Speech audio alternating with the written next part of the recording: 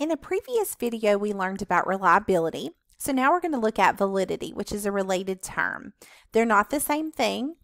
Reliability talks about the consistency with which we measure something. Validity is, are we even measuring what we think we're measuring?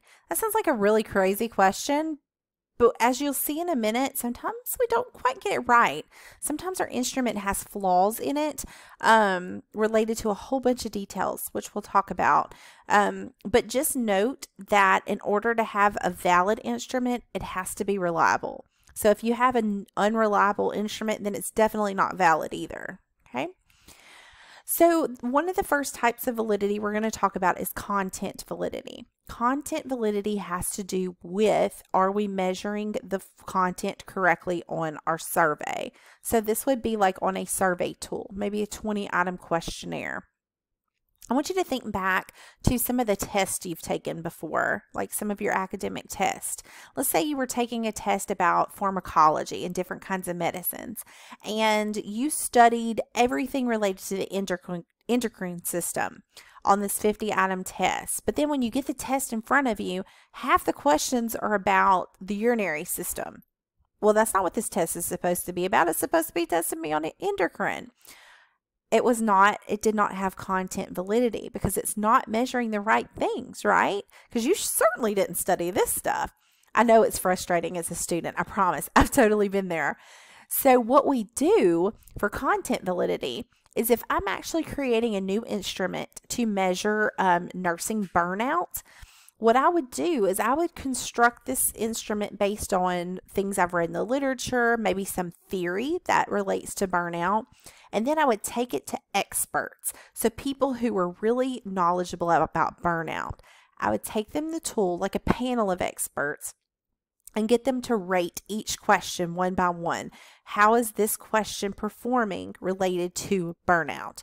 Okay, question number 2, does this question really reflect burnout? Question 3, so forth. They would circle it. There's a rating scale, usually like a 1 to 5 or a 1 to 4. It depends on what scale you use. There's different ones out there. And then once you got everybody's back, you want to see how well the experts said each question was related to the topic you're asking about. It all goes back to your phenomenon of it, or your concept of interest. So if burnout's my concept of interest, but I'm asking questions about compassion fatigue, though those things are related, they're not the same thing. So I may not be asking the right questions. Okay. So this is an example. This was an occupational health. I don't remember what those letters stand for, but anyway, it's kind of not germane to this discussion.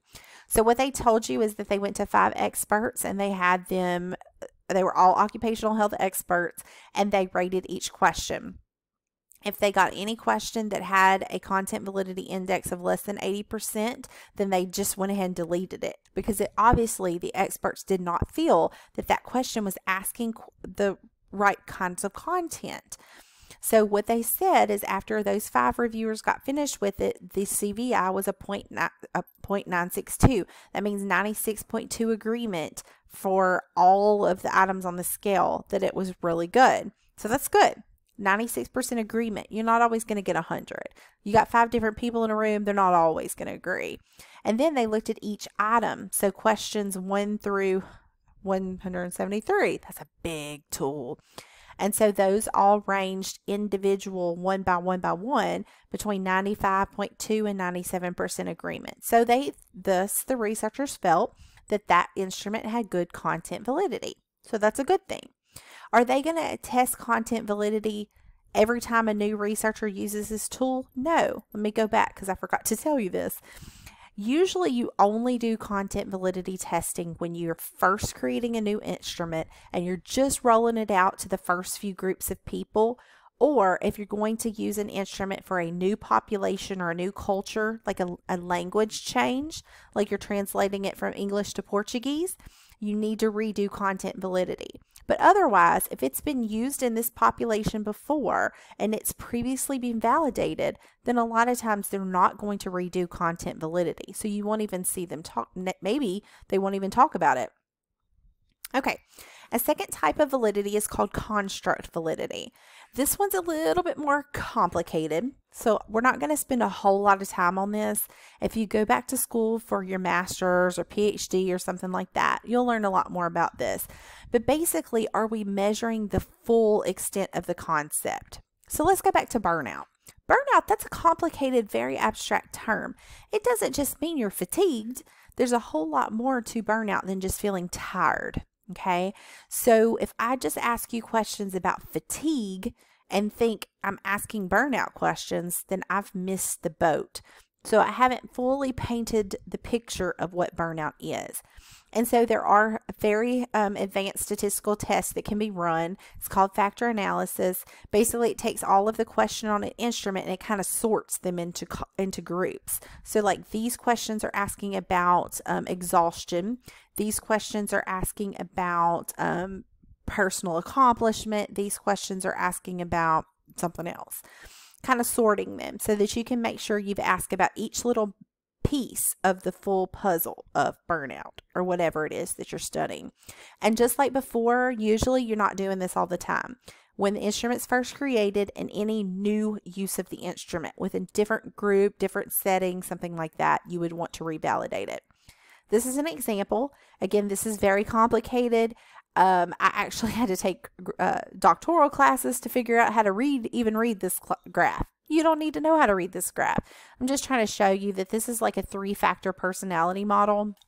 And they were trying to make sure that all of the questions that they were looking at actually factored into these little 3 factors: narcissistic perfectionism, self-critical perfectionism, and rigid perfectionism, which they conceptualize as the types of perfectionism. That's all you need to know. We're not even worried about what those numbers mean right now.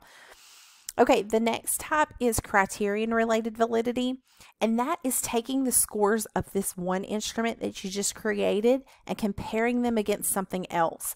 Often you're comparing against the gold standard, whatever that is. Maybe it's actually like a clinic visit where someone gets diagnosed by a clinician, and then you compare that against this screening tool. Whatever it is, we're comparing it against something else as a secondary outside criterion. So we're going to do statistical testing on this, and as I've mentioned, sound like a broken record, not every time we use the tool.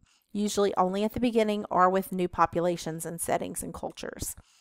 This is kind of blurry. I apologize. Until I blew it up bigger, I did not realize it was blurry. This was looking at an antisocial process screening device. So this is psych mental health related. They were trying to figure out if they could use this little screening tool to see who has a tendency towards antisocial personality. And so what they did is they had all of these adolescents complete this tool, and then they had each one of them go see a provider. And the provider actually filled out a checklist on them to see if they indeed had antisocial personality disorder. And what they were hoping is that those that the provider said, yes, these have antisocial personality disorder, that the screening tool would actually pick that up, and that they wouldn't have a lot of false negatives or false positives, which we're looking at as sensitivity specificity. So that's kind of an example of what they're looking at, comparing this APSD against a second type of measurement to see if the results match up like we expect that they would. So as I've mentioned, again, like a broken record, but it's important for me to keep reinforcing this, is that usually when you're reading about a study and it's using an instrument, a lot of times that those researchers are not the ones creating that instrument. It's been in existence. People have used it. It's widely regarded as a great tool. Okay. So if that's the case, sometimes the researchers do not even breathe the word validity anywhere in the methods section of that study. Is that okay? Not really. They should at least tell you the types of participants that tool has been used for.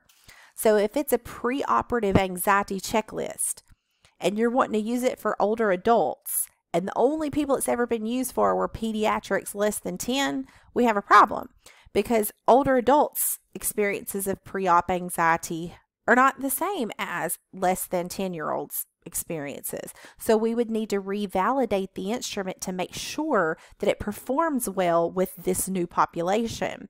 We may have to change up the way that the questions are asked for an older adult versus a younger child. Okay. So at any time you read a study, you really hopefully should see at least a vague mention that other researchers have validated this instrument, or it's been widely used in the pediatric population, or something to that effect. They should never just totally ignore validity, but they do it all the time. I guarantee you guys are going to read some studies and it will not even say the word validity anywhere in it, and that really bothers me. Try not to get on my soapbox. When you're reading a study, you should be able to discern whether this instrument has been used in this setting with these people before. If you can't figure that out, that means the researchers did not do a good enough job of telling you the information necessary. So we can't be sure that this is a valid use of that instrument. Okay. And one more thing, how I just said it is correct. We don't validate the instrument for everybody and every time. We validate it for a specific use. So for example, my pre-op anxiety, while it is asking appropriate questions, it's only been validated for kids. So I can't just go ask anybody about pre-op anxiety. If it's not children whom it's been used for before, then I can't just assume that adults would see the questions and answer them and respond to them in the exact same way.